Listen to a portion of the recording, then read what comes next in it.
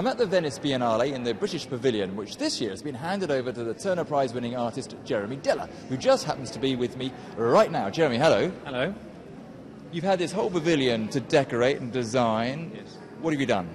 I've created an exhibition called English Magic, and it's 6 rooms which are all sort of interlinked. There's a lot of painting in the show, a lot of old objects, Stone Age objects, historical objects, and provocative things. Provocative is the word, because over here we've got a Hen Harrier, a bird of prey, with a Range Rover in its talons, which is...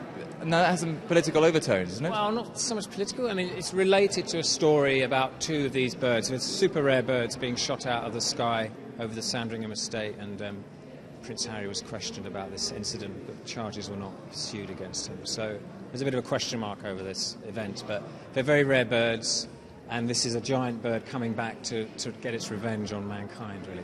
And you're no fan of Range Rovers, is that right? No, I'm a cyclist, and this painting is actually called A Good Day for Cyclists, because Range Rovers are big dangers on the roads for cyclists. OK, well, if we wander past these Stone Age axe heads and move over to this mural here, which is extraordinary, what's this? Well, this refers to a fictitious event that's going to happen in the future, in 2017, when British taxpayers are going to go to St Helier to demonstrate against the tax policies and banking policies of the Channel Islands, and they accidentally burn the town down. So it's like a medieval sacking of the town. So it's a depiction of the town being burnt down.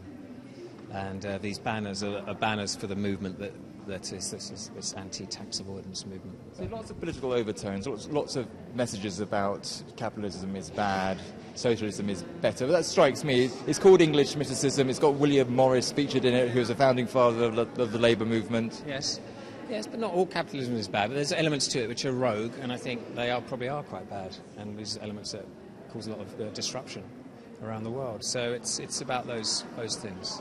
Jeremy, is it a nerve-wracking thing, being the artist representing a country at the Venice Biennale? No, this is nerve-wracking. But doing the show is actually quite relaxing. It's actually a really great thing to do, to have this platform. It's a great honour. So I'm very happy to be doing it. And it's called English mysticism? English magic. OK. It's called English magic because there's good magic and there's bad magic. And so there's the magic of deception and deceit and hiding things and so on and confusing people. But also there's the magic of wonderment and beauty. And I hope the show has both those things in it. Jeremy, thank you very much. Well, this exhibition will be on in Venice for several months to come. So should you wish to come along and see some English magic, here it will be.